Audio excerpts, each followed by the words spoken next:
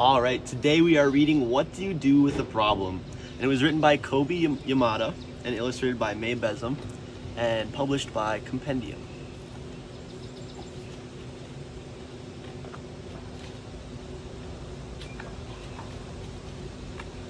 I don't know how it happened, but one day I had a problem. I didn't want it. I didn't ask for it. I really didn't like having a problem, but it was there.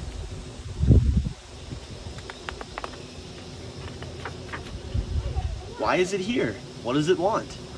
What do you do with the problem? I thought. I wanted to make it go away. I shooed it. I scowled at it. I tried ignoring it, but nothing worked. I started to worry about my problem. What if it swallows me up? What if my problem sneaks up and gets me? What if it takes away all of my things? I worried a lot. I worried about what would happen. I worried about what could happen. I worried about this, and I worried about that. And the more I worried, the bigger my problem became.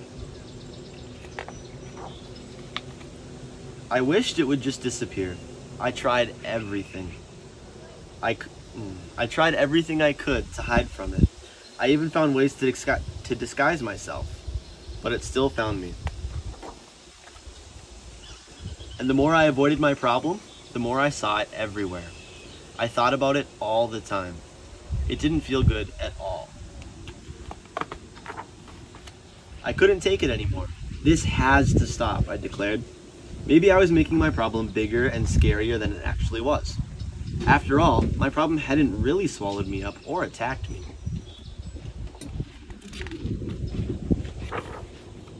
I realized that I had to face it. So even though I didn't want to, even though I was really afraid, I got ready and I tackled my problem. When I got face to face with it, I discovered something. My problem wasn't what I thought it was. I discovered it had something beautiful inside. My problem held an opportunity. It was an opportunity for me to learn and to grow, to be brave, to do something. It showed me that it was important to look closely because some opportunities only come once. So now I see problems differently. I'm not afraid of them anymore because I know their secret. Every problem has an opportunity for something good. You just have to look for it.